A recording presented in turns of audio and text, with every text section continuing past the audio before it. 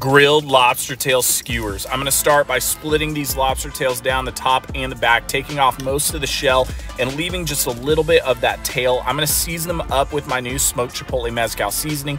Mix that with a little bit of oil. We can evenly coat the lobster tails on all sides with that.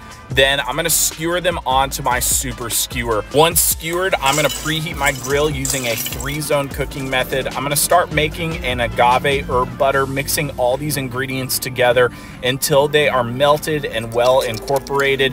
Once that butter's good, pull it off. We're gonna start cooking these lobster tail skewers, cooking them for about 7 to 8 minutes until they are no longer translucent and they're white. Top them off with that butter sauce, and they were so freaking delicious. Pull them off, add a little bit more butter sauce, and then top with some sour cream and lime juice and dive right in. You can find this whole recipe at overthefirecooking.com or link below. Cheers!